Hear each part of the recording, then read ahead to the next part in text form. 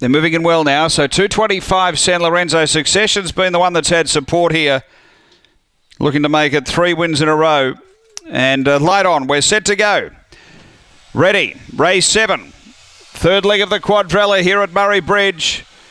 Away they go, missing the kick, Aston Chaffee. Good speed, San Lorenzo's going to drive up and grab the front. San Lorenzo led, Lochinvar Kale second. A length back then came Succession, just cop little bump as Elegant Bix improved. Next is Spring Honor. Behind those came Corborn Neo, then Aston Chaffee, and right out the back Bold Onyx, but straightening San Lorenzo clear over Lochinvar Kale, extending now San Lorenzo. Opened up for a good win. San Lorenzo by 3 or 4 on Lochinvar Kale, Elegant Bix, Corborn Neo, Aston Chaffee, Spring Honor and Succession. The time here is around 25 and 60.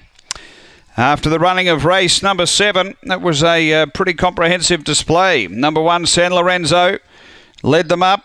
And coming to the bend, you just wondered if they were going to get over the top, but went into another gear and away for a strong win. 1, 3, 6 and 7.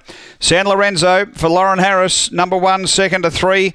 Lochinvar Kale for Dave Peckham, and third to 6, which is Elegant Bix for Richard Stasiak. It's 1, 3, 6, 7 after Murray-Bridge, race number 7.